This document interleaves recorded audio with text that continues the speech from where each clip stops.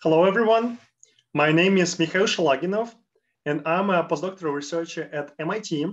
And today, on behalf of our photonic materials group, I would like to present you our latest results on reconfigurable metasurfaces made of phase change materials. These are the results of our multi-institute collaboration, and I definitely would like to acknowledge all the contributions to this work. In the talk, I will primarily focus on the following three topics. The first one, novel type of phase change materials, or shortly PCM, with broadband transparency. The second one is implementation of varifocal metalens based on this new material platform. And the third one, demonstration of electrically switchable PCM metasurfaces. Beforehand, short intro into the field of metasurfaces. So conventional lens uses geometrical curvature to bend the propagating light.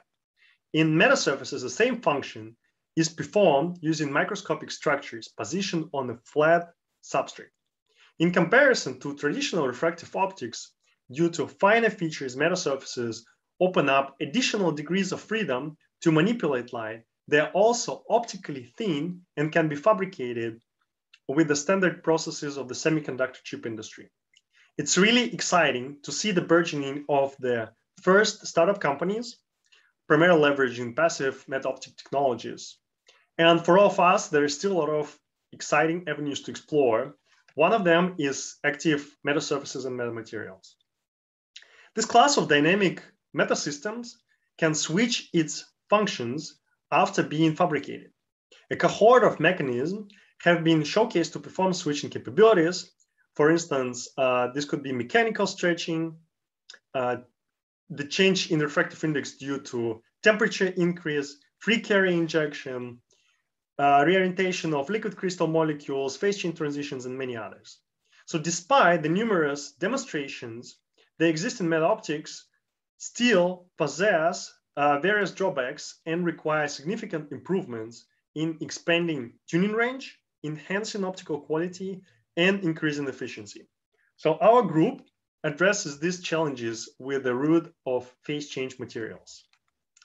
Chalcogenide phase change materials have been already widely used in optical data storage as elements of solid state drives and nodes of neuromorphic circuits.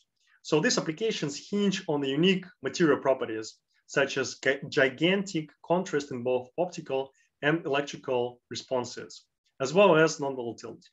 By non-volatility, I mean that the external stimuli are only applied when transitioning the material from one phase to another. In this case, from amorphous to crystalline and vice versa.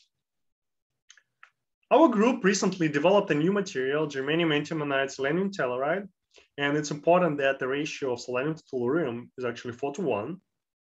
On the right side, you can see the film of GSST thermally evaporated. And on the left side is the graph depicting its optical properties, namely refractive index and extinction coefficient K. As you can see, the refractive index actually goes pretty high, particularly for the crystalline state, up to almost 5, so which is highly important for all dielectric meta atoms demanding the modes with tight light confinement. There is drastic change in the refractive index from almost 3 to 5 when the material undergoes the phase transition. So this feature enables full 2π phase delay tuning range and leads to dynamic metasurfaces with an arbitrarily large tuning range.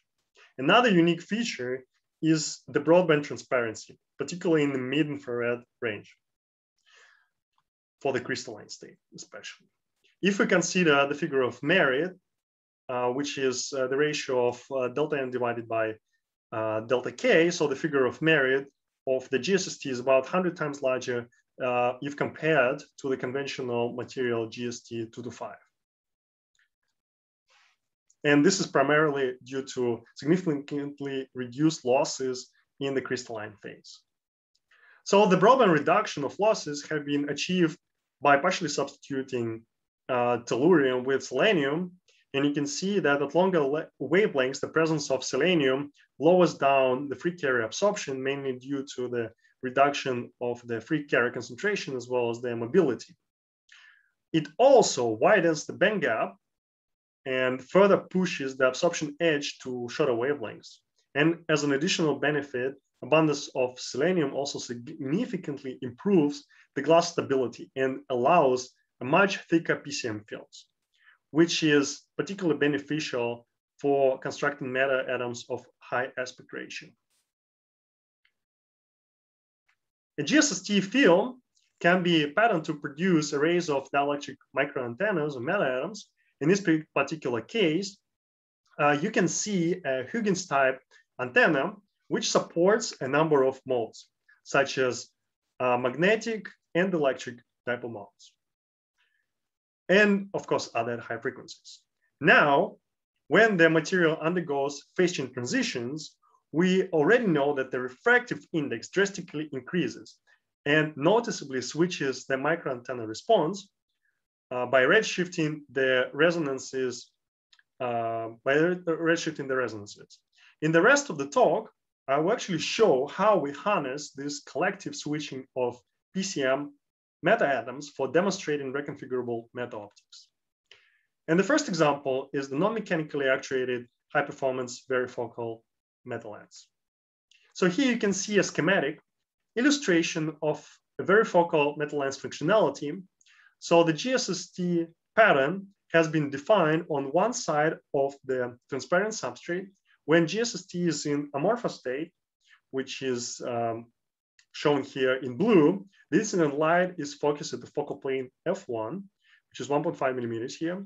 Afterward, if we switch GSST to crystalline state, now highlighted with red color, the focus pod will move to the position F2, which is 2 millimeters away from the metasurface plane. Under the hood, an ideal metalens can be considered as the continuous phase delay map. So this phase profile is generated by an analytical formula where focal length acts as the parameter. This is a phase map for a focal length F1, 1.5 millimeter, and this one is for a focal length F2, 2 millimeters. So now the goal is to switch between the two phase maps. In fact, these phase maps can be in principle of arbitrary shape or pattern, if you wish, and this metasurface switching principle can be extended to multiple, more than just two optical states, or optical functionalities. So we achieve this reconfigurability by changing the refractive index of all meta atoms collectively. Each of the meta atom acts as the phase delay pixel switching between the two phase delay values. For experimental implementation, we have discretized the ideal continuous phase map. How many phase levels to introduce? So here we selected 4 levels, namely 0, pi over 2, pi, and 3 pi over 2, color-coded respectively with red, yellow, green, and blue.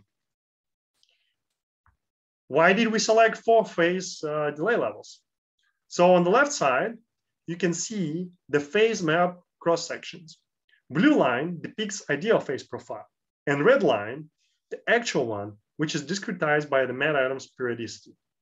Obviously, the fewer the number of the phase delays levels, the larger the difference from the ideal performance, or you can think of it as an increased phase error.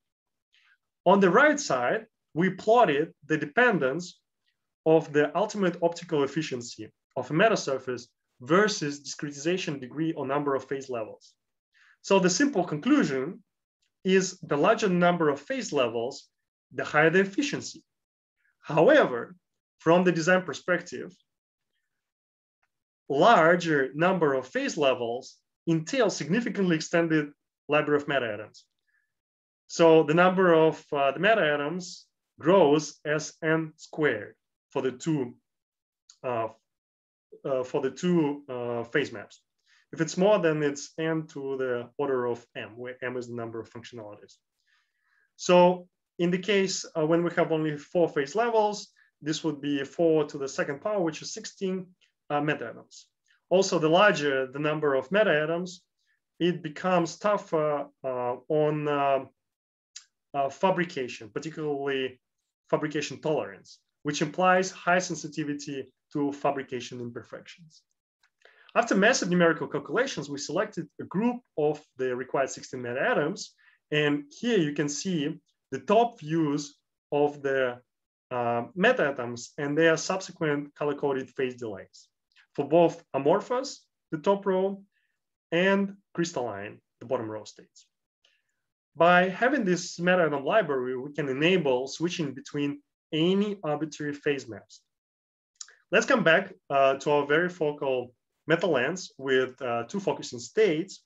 And the two maps here illustrate the phase delay errors introduced by the non-ideal responses of the meta-atoms in comparison to the original ideal phase maps I showed out in the earlier slides. As a metalens design summary, the average meta-atom transmittance is 70%. Average induced phase error is pi over 4, hence the upper bound on the focusing efficiency is 30%. We have fabricated the GSST metalens and performed its optical characterization in mid-infrared. Particularly, we captured with the camera the focal spots at both focal planes. And this is the metalens response while GSST is in amorphous state. Most of the propagated power was focused as designed at the primary focal plane f1.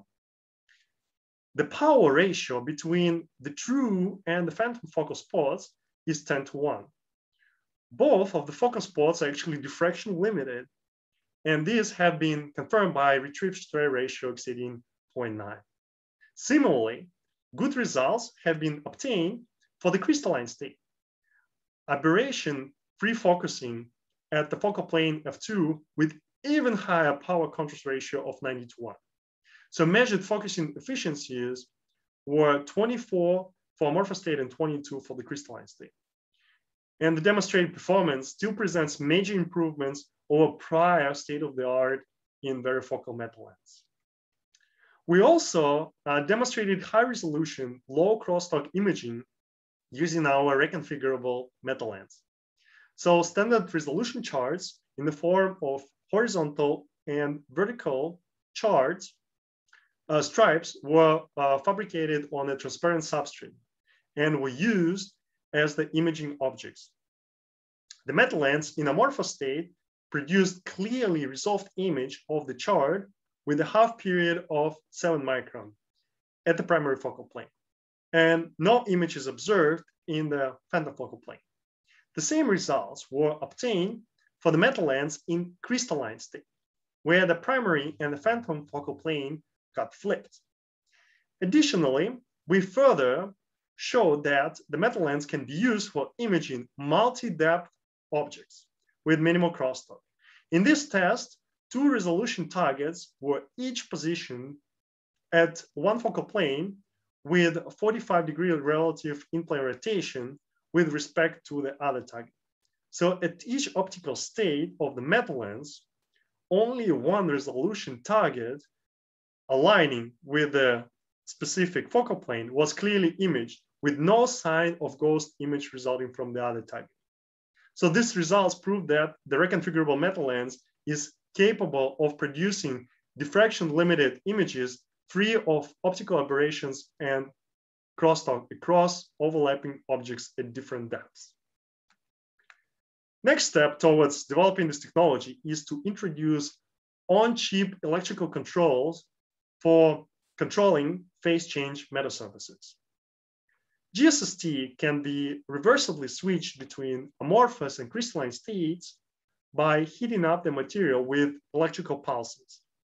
So to transition from amorphous to crystalline, one needs to heat steadily the material above crystallization temperature by long pulses of smaller voltage. The reverse transition from crystalline to amorphous state is accomplished by a melt quench process, where the material need to be heated up above the melting point and quickly cool down. In fact, by varying the crystallization pulse voltage, we can also access various intermediate states. This quasi-continuous state tuning has been observed in the modulation of the reflectance spectra recorded under different voltages. So we have fabricated an archetypical metasurface representing a 2D array of identical GSST metaatoms. This is actually the first demonstration of the electrically switchable PCM metasurface. The metaatom dimensions were selected to support two distinct hybrid plasmonic photonic modes in their amorphous and crystalline state. So the simulated spectra for the design modes, as well as the field distributions, are shown here. The experimentally measured results agree well with the simulated response. The shaded areas indicate the experimentally assessed cycle-to-cycle variations for up to 40 switching cycles. Such metasurface demonstrates enormous absolute reflecting contrast of 40% at 149 micron wavelength. This optical contrast is substantially higher than those achieved in active metasurfaces relying on thermo-optic or electro-optic effects.